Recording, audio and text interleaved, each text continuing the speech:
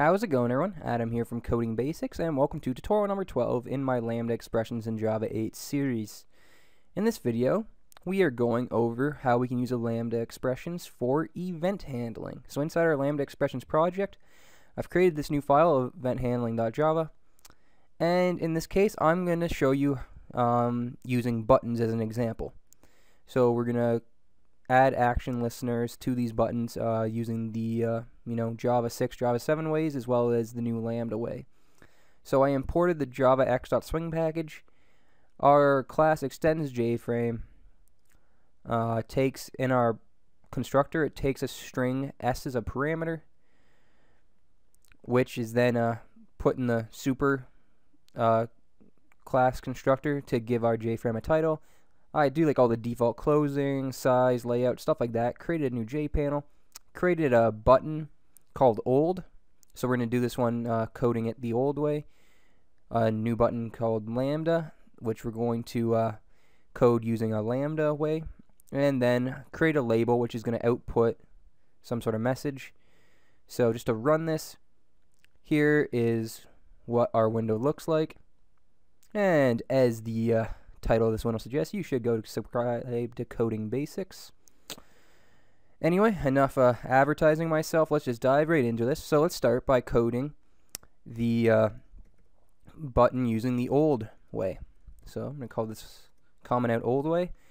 And now to do this, we're going to type old.add action listener, and we have to put in new action listener, open close bracket, open close curly brace, and then inside here we have to implement our action and perform method. So public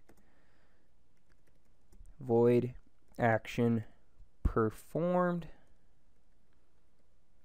An action listener is a functional interface, and the one method that you have to code for it always is the action perform method, which takes an action event as a parameter, and we're going to call this action event E. And now I'm going to have to import all the event handling stuff. So import action listener and import action event. So just go to the top. Here they are. You import action event from the java.awt.event package, and action listener from the same place as well. So now in here we can output any message. In this case, I'm just going to change the text for our label. So label.set text, and we're going to set it to output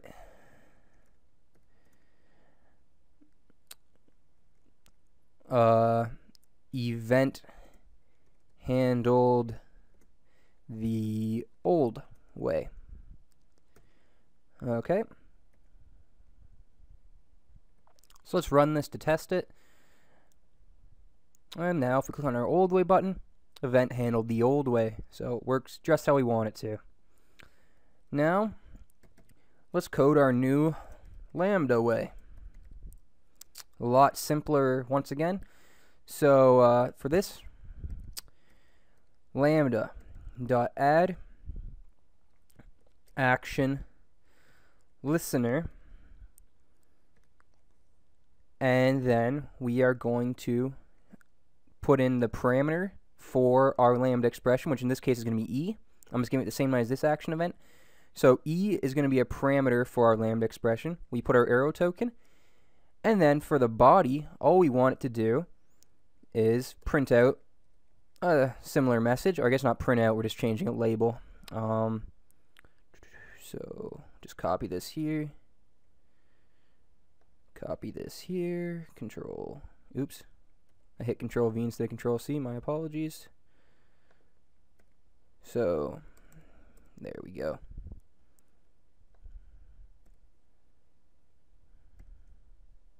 Oops. Okay, so event handled the Lambda way is what we're going to say. And let's run this now. Run. So old way still works fine. Event handled the Lambda way. It got cut off there because I didn't make my J label long enough. Let's make this one I don't know. Let's make this one 300, I guess. 300 pixels long. Let's try that now. There we go. So, all fixed. Just to explain this, this is actually very similar. Let me find it. Our threads tutorial that I did. The compiler deduced that this lambda expression like could be converted that to a runnable interface. So that's what's happening here. The compiler deduces here that you're trying to add a new action listener, so it typecasts this lambda expression here to a new action listener, where E is the parameter, so the action event here, and you're just basically saying add an action listener, which when this button is clicked, we want the action performed to be, you know, setting the text for this label. So that is what's happening there.